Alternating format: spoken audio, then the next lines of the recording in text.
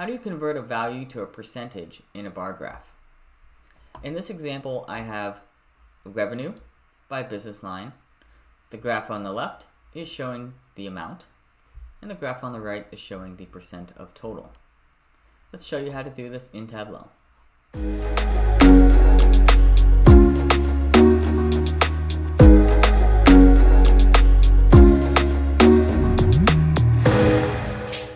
If this is your first time here, make sure you like and subscribe for more Tableau content.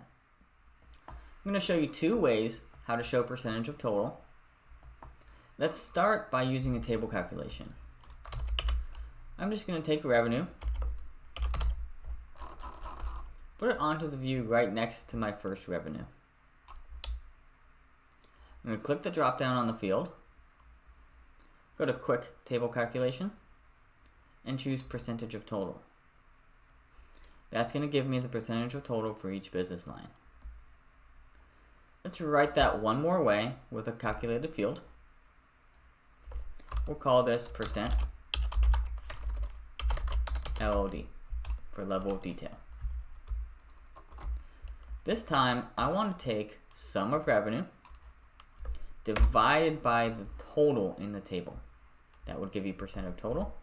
So let's divide by, start by typing exclude, drag in business line, put a colon, drag in sum of revenue, add a curly bracket.